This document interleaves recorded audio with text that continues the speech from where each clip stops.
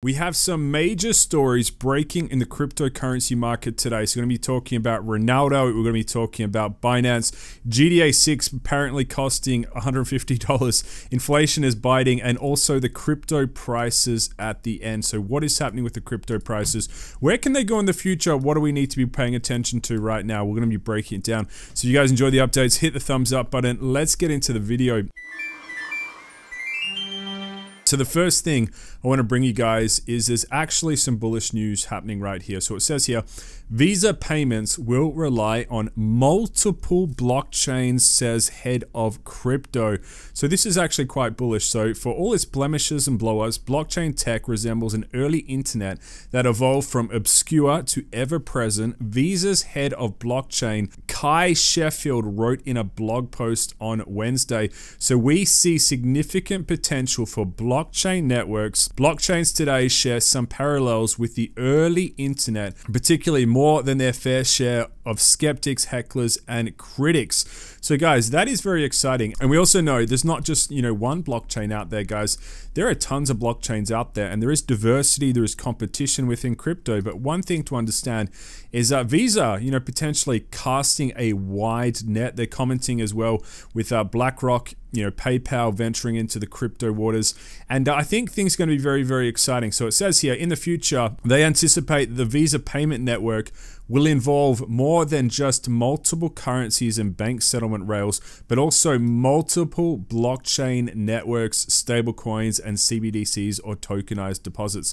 So guys, despite the FUD in the market right now, Visa is basically spelling it out in black and white. The future is crypto. The future is going to use multiple blockchains, stablecoins, CBDCs, tokenized deposits. So are we seeing the early internet, and which blockchains will prevail in the long run? So you have to understand also on crypto, there's like 9,996 cryptos listed on CoinGecko.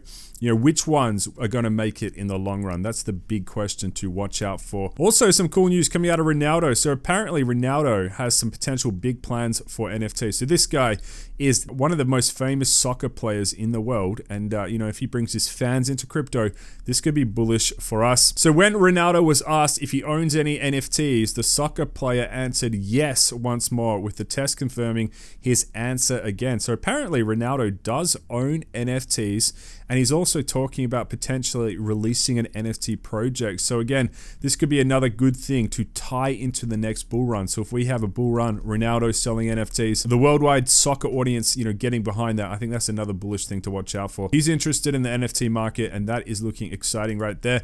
And have a look at this. So into some positive Binance CZ news right here. Binance creates smart contract to refund users affected by $3 million rug pull. So apparently there was a crypto called Zeus, and it actually did a rug pull straight away. And the interesting thing about this is they tried to cash out directly to Binance. So it says here, immediately after raising capital, project owners orchestrated a rug pull that drained all assets from the Zeus contract, but all funds were directly deposited onto Binance, prompting the exchange to freeze the stolen assets. No mixer or bridging services was used to launder the funds before the deposit onto Binance. So sometimes what happens in crypto is, these scammers, these hackers, they put it through the tornado machine, which, makes it very difficult to trace the origins of the crypto from the rug pull to the exit point. But basically, these guys went straight to the Binance crypto exchange.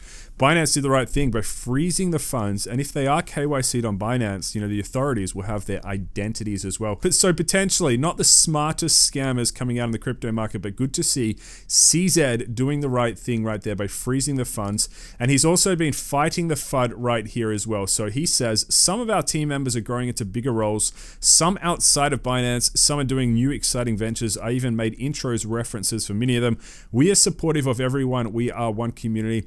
This also creates more growth opportunities within Binance. Ignore the FUD, keep building. And I 100% agree with CZ right there. So I haven't seen a crypto exchange targeted with more FUD, more than CZ and CZ of Binance. And I think that's the way forward. So you have to keep building. You have to ignore the FUDders and do the right thing right there. And, people are talking about the US economy and blockchain, how it is tied in right now. What are some important things to understand about this? So you guys know we're in a bit of a macro storm currently. Once we get out of this macro storm, I think there's going to be some good catalysts to kind of push it forward at the moment. So one thing that's holding us back in terms of prices, a bit of suppression in the crypto prices, you guys can see right here, regulatory dynamics. So we do need a favorable SEC right now. You know, I'm thinking the 2024 presidential race in the USA, I reckon, you know, don't rule out a wild card event happening there. So could we get someone who is pro-crypto to be the president? I think that'd be very, very exciting, and that could potentially boost up the macro environment for crypto.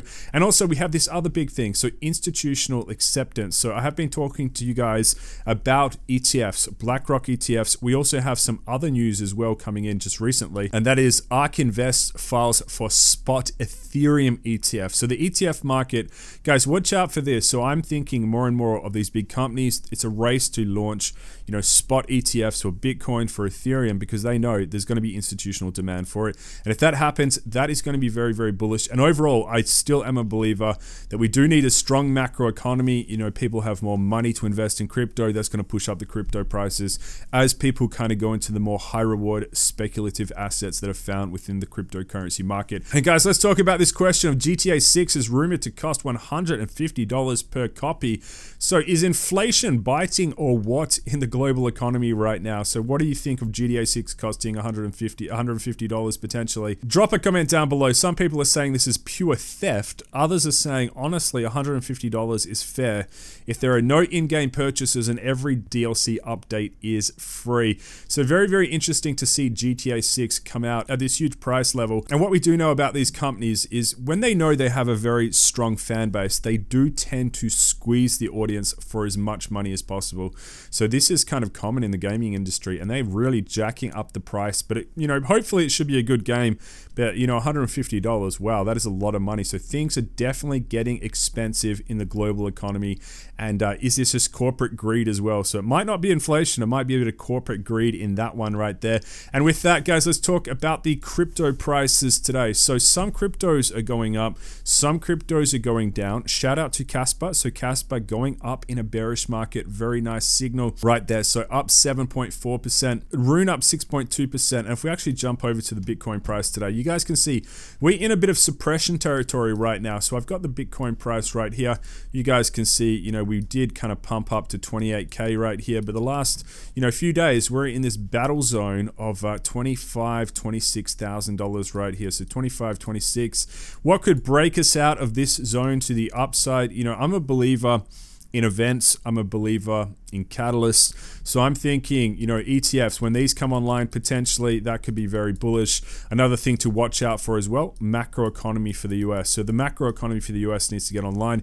That's going to be a bullish uptrend as well. And we also want, you know, changes in the SEC. So this might take, you know, a while. It could take like 1 or 2 years to potentially get a new SEC, but I think that could be another good thing to watch out for. But these types of environments where the crypto prices are suppressed, it does give us the opportunity to continue to research. So that's what I think everyone should be doing in the market right now, researching cryptos, you know, realigning the portfolio where it is needed, and you know, getting ready for the next bull run. So guys, I'm staying optimistic, I'm staying long term. That is a look at the crypto prices for today. Appreciate you guys watching this video, and I'll see you guys in the next one. Crypto Zeus signing out.